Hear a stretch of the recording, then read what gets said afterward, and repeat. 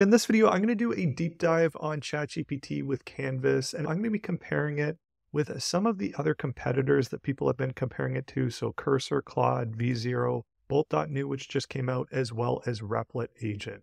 The first thing that I like with the Canvas feature is actually its writing abilities. I thought I'd be most interested in the coding ability, but given that I code day to day, I don't think that this is going to be the tool that really replaces the daily drivers. Cursor is probably still going to be the one that I use primarily. But for things like writing, this is quite great. One thing that I really like about this canvas is just the way that it looks. And the big notable feature is that you can interact with it. You can edit it just like a typical code editor.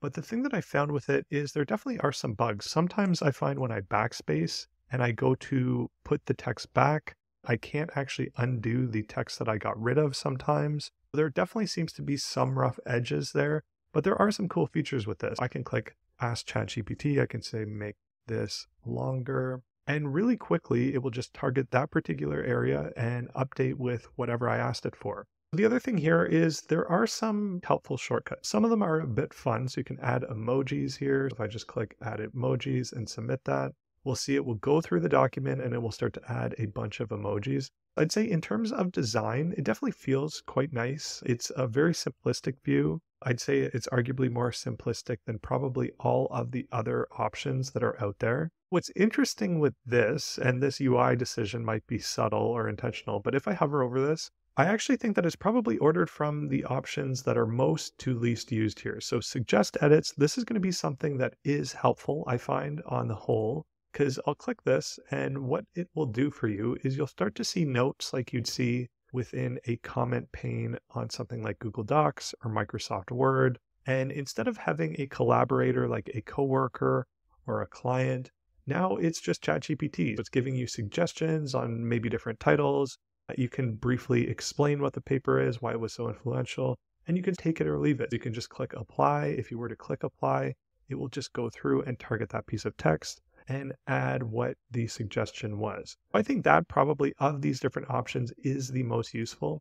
Now, in terms of the adjust length, I think this is another useful one. This could definitely be something to speed things up depending on what you're doing. Here, if I just go to longest and we submit that, it is a neat UI component that you can just slide it like that. If there's a piece that you want to expand on, maybe you're writing a script or a blog post or a paper, and say if you really want to drill down on a topic, it's able to do that in just a few clicks there.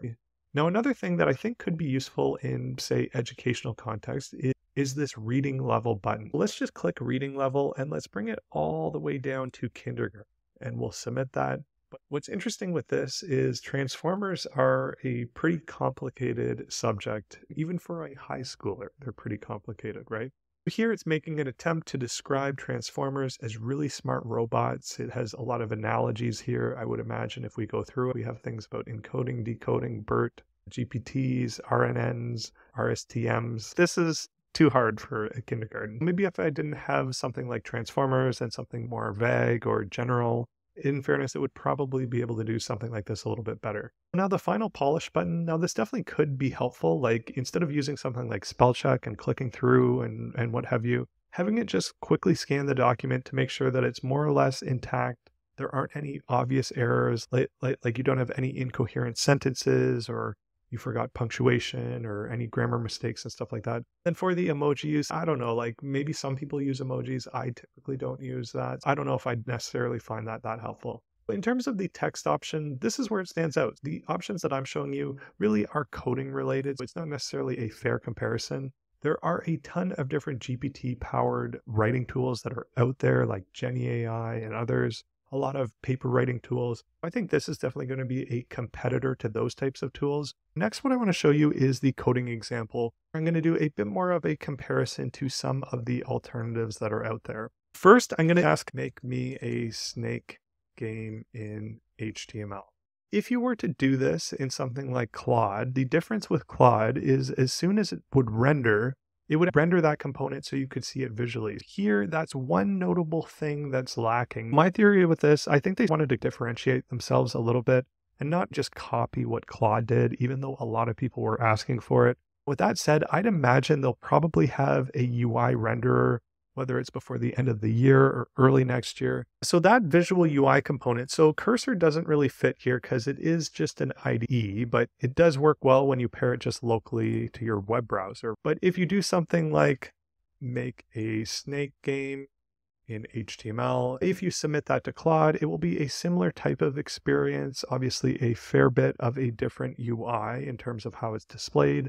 But once it's complete, you'll actually have it rendered on the screen here, and then you can play around with it. A lot of people like this, especially for UI development, front-end development, or just novelty things like making these little JavaScript games or what have you. This is something that Claude definitely still has a leg up on when compared to ChatGPT, because you could get that code from ChatGPT, but you'd have to make a file or download it, and there's a bunch of extra steps, whereas this is just instantaneously there. Now, a similar thing with a V0, if I just say game of snake, with V0 is it biases definitely towards React components and more or less modern web development. That's why I like it a fair bit, because it's something that I find pretty useful, and in terms of best practices, it does seem like it does quite well for Tailwind classes and Shad CNUI and stuff like that. In terms of UI development, if you're anywhere from a hobbyist to a professional, this is probably going to be one of the more useful options. Now, with that said, there is a brand new tool that just came out a couple days ago called Bolt.new, and this is really one of the more impressive tools. If I say start a blog with Astro, we can just click one of the examples, but you could also type whatever you'd like there. Now install the project, install the dependencies, and then as soon as everything's rendered, you have a working full web app. This isn't just one component that's rendered. This is a whole web app, and you can even go and deploy it. I might do a bit of a deeper dive on this tool in particular. I'm still playing around with it. I'm still learning with it. But in terms of my first impressions, this is definitely one of the most impressive full stack web app generators that I've seen out there. So you can just click that option here, and then your full stack web app is deployed, and you could just go and edit it if you'd like. Say if you wanted to change the code, you could change it within here. You could go within source, find the page that you want to edit, or you could just go and ask with natural language, like change out this text to say Developers Digest. That is definitely a tool worth checking out if you're interested. Now, in terms of Replit, I did a video on Replit when it came out, and what I found with this tool is it's definitely quite opinionated, and I found it really biases towards Python environments and simple front ends.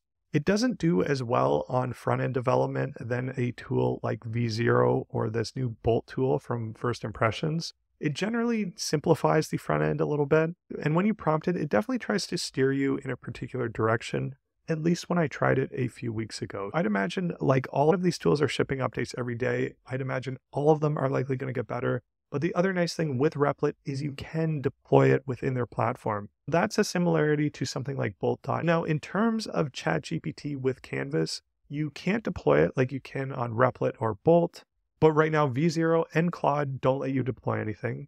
I'm just going to try a simple example. I'm going to say make a Express server.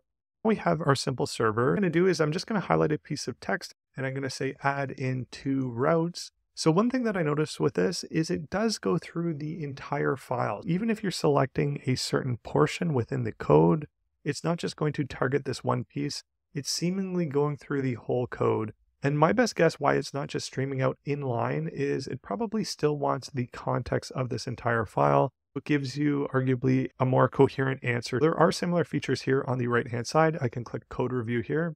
We can submit this. And this is something that I quite like. Let's say you have a piece of code. You could very well paste that piece of code in here and just have a bit of a code review. I think that is potentially a good case because you could ask an LLM, like you could paste in a block of text, or you could ask something like Cursor, but there's something about the UI here where it feels very similar to something like a Google Doc. And it does feel new and novel, right? It says consider adding middleware like express.json. We can just click apply to that example. We see it streaming out there.